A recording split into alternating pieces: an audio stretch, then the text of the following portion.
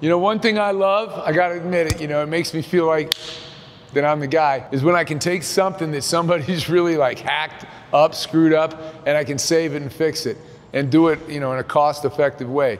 This last video that we did on a 6.7 4th generation Cummins, some people tried to drill out some rusted pan bolts on the pan rail around the bottom of the block and totally hacked it up.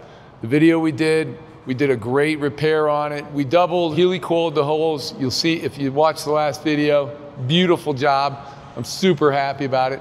You know, some people said, you know, just the hole that was elongated. Some people suggested that we TIG weld it up. First off, bad idea. Anybody that welds cast iron knows you don't just TIG weld a little spot on a block. Now we're gonna go and do all the machine work on the block and get it prepped.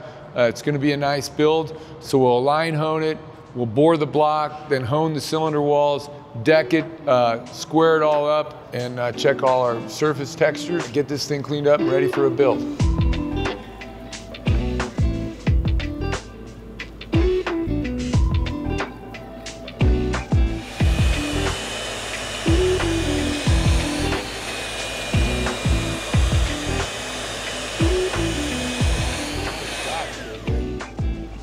Okay, so now that we've stroked this and line honed it, you can see our surface area here. And what we have, what is most important to me, is we have a perfectly straight center line right through the crank there. So when we put a crank in this thing, it'll turn like butter. Consistent oil clearance across every main, so then each rod is getting the same pressure right through the crank. Yeah, each one of the mains is the exact same size. Yeah. Excellent.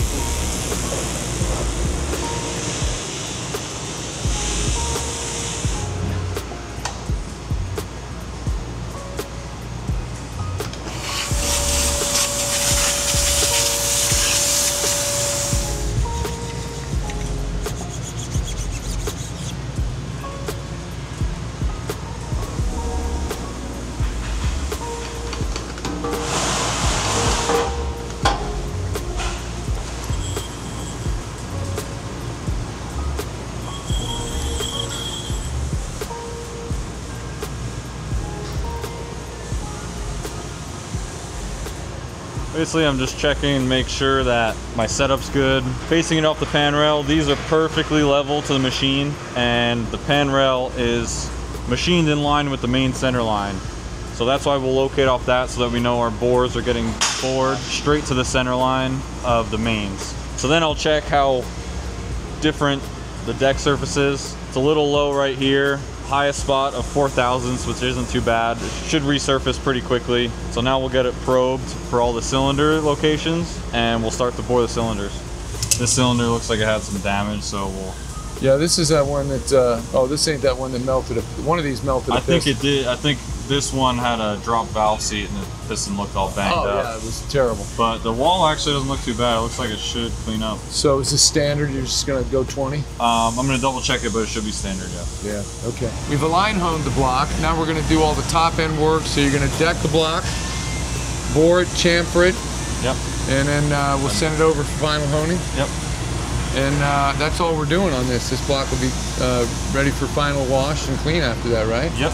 Bore the cylinders out, what, about 18 thou and then 2 thou to hone? I'll do 15 and then I'll leave myself 5 for the hone. 5 to hone. So if you look here on the block, he's already put some, he's probed the top of it and he's marked the distance that the block is kind of like.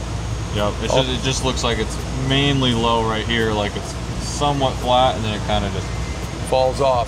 So he knows that to clean this up, he's at 4 thou here, and then to get it clean, and then we'll check the surface because we want the proper surface. That's real important. He's going to take about 6 thou off the deck of that block. That's not so much that we've got to buy D-stroke pistons or anything like that. We'll still be good on our compression. If we were going to do more than that or something, or the head had been done or the block had been done again, we could use a thicker head gasket to get the difference correct so we got the right compression ratio. There's all kinds of things we can do, but as a custom engine builder, it's up to us to make sure that we follow all those things to build the perfect motor. Not just something that's been machined, you whip together and the things aren't right.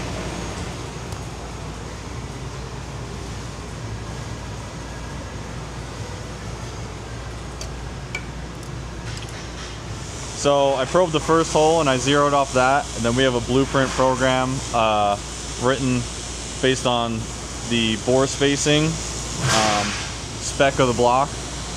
So now it's probing each location. It's going to tell me how far off from the blueprint it is. If it's far enough off, I'll correct for it. If it's only, you know, a few thousandths off, I'll just leave it and bore them where it is. So now we have these locations in here.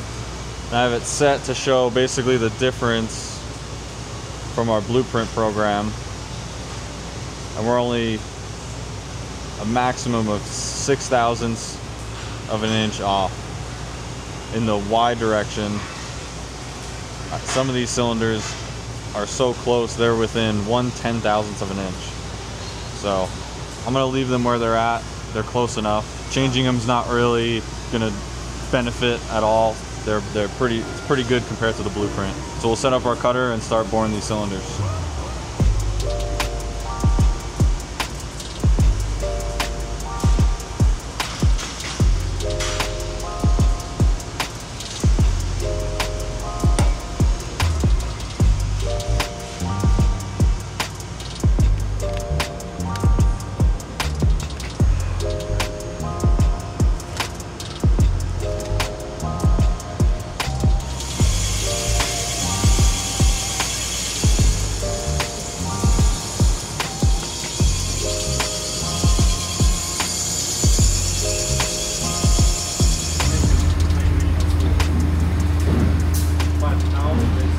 I know you were thinking you needed a sleeve. This is cylinder 6, right? Yeah, I think it was cylinder, no, this is cylinder 1, so I have the block flipped around. Oh, the oil cooler's here, okay. Yep, so this is cylinder 2, had some damage to it. We bored it and everything cleaned up just fine, so. So did we take it to 40 or?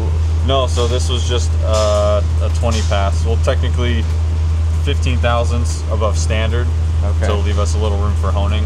Okay. But this is a cut to prep us for honing to 20 over, and I don't see any damage anymore. Cool. And so you like to keep 5 thou for honing, yeah. For honing, okay. Yeah. Good. That gives me enough room to, you know, straighten the bores out as best as possible and get my full surface finish in and everything. So one thing talking with like Mark Malberg is if it's a little bit like bow shaped, a head gasket and stuff can kind of conform to that, but it's if it's choppy, like if it's really rigid, the head gasket can't seal to that. Yeah. So how do we prevent it from getting like those ridges in the deck? We'll take our finish pass and we'll go at a different feed and speed to go really, really smooth. Okay. To try to prevent any cut marks and just be as close to perfectly smooth as possible. Okay. Part of it's also having a good machine that's really sturdy and stable. Cool. All right. We'll see how it's done decking it. So I'm gonna set this just to take one quick pass at 3 thousandths and see how much it'll clean up, and then from there we'll see how much more we need to deck to get it perfectly flat and fully resurfaced.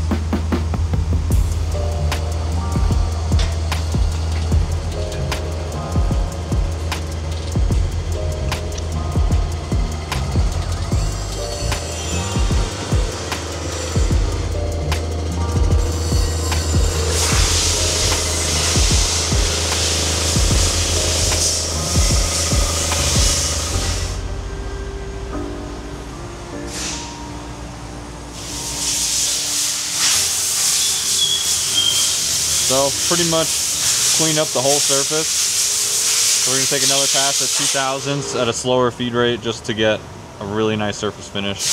And before that, I'm gonna go around chamfer all the holes and edges so that there's no sharp edges after it's finished.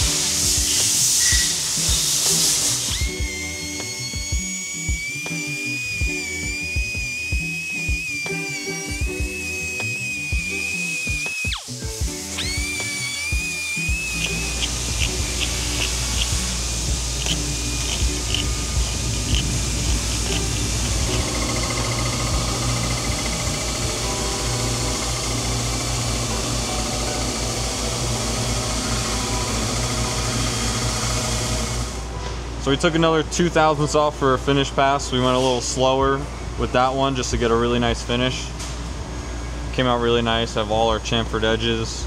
Now we're gonna test the surface finish to make sure that it's correct for what we want for our gasket. Probe it just to be safe, make sure that my chamfer comes in perfectly.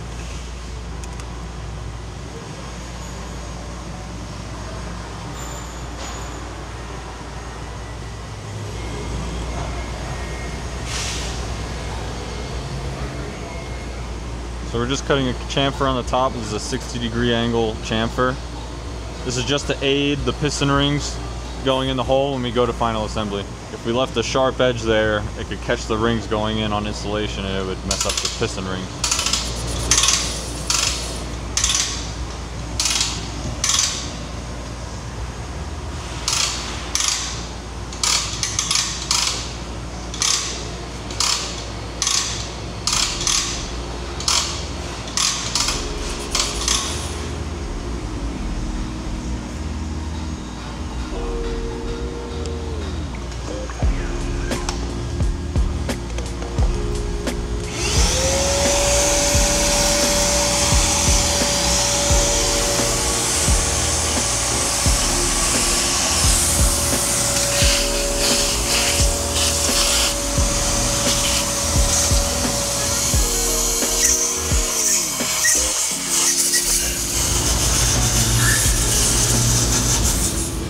I gotta show you what kind of great guys I got here. Come in here.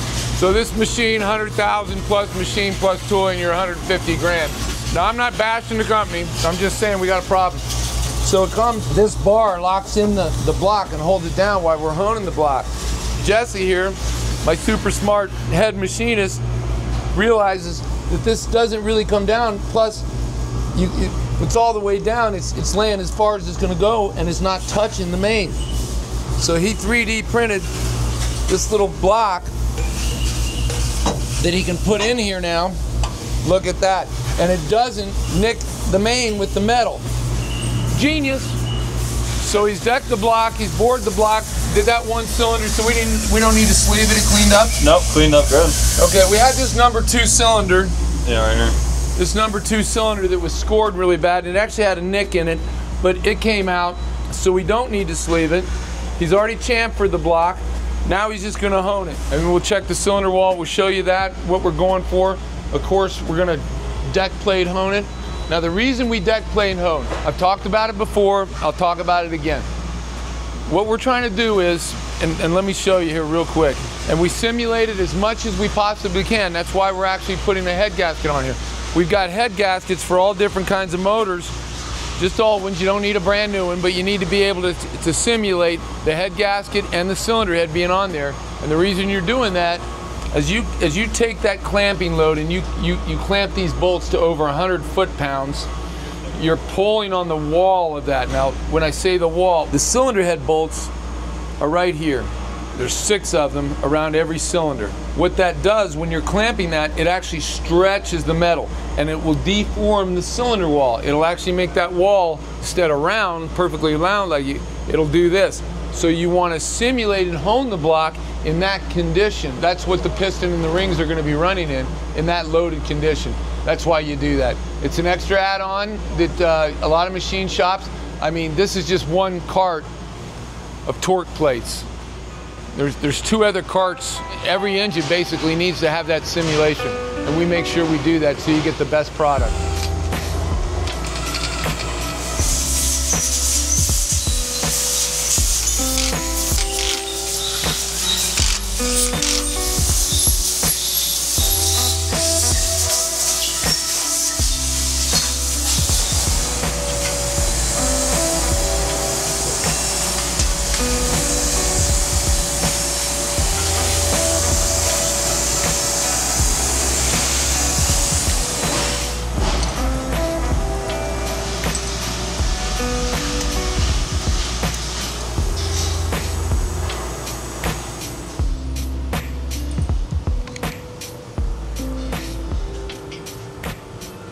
See the distortion that takes place. So since we just bored these cylinders, they should be pretty close to perfectly straight. The bore might not be perfect, but once the torque plate's on, We see we have about 5.5 thousandths to go at the very top. When we go to the middle, we have almost 7 thousandths to go. So this is why we torque plate hone. As you can see, there's a lot of distortion going on throughout that cylinder.